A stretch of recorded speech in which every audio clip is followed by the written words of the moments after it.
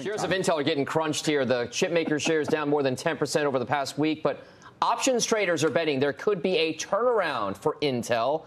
Kelly Intelligence CEO Kevin Kelly joins us with the options action. Kevin.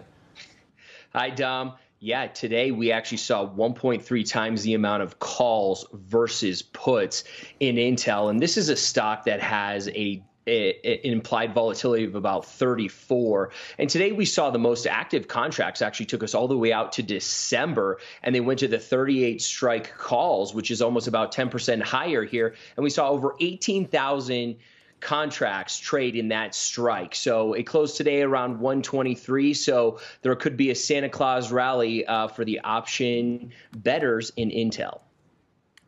So I'm long Intel. I don't think that there was anything delivered in the last 48 hours that really changes the investment thesis here.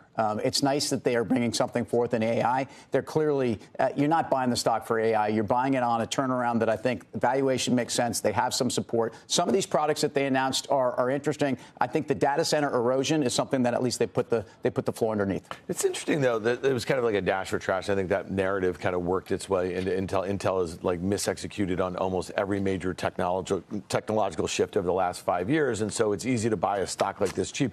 But look at AMD. You know, AMD was trading about 130 in June, and here we are now. We're just above $100 or so, and that had a little bit of that NVIDIA pixie dust, you know, in May into June. So I just think a lot of those names, it's going to, like, when the rubber hits the road, if they don't have the actual product and they don't have an advance in the technology, you know, to me, I think the investors will stiffen out, and that's what they did in Intel.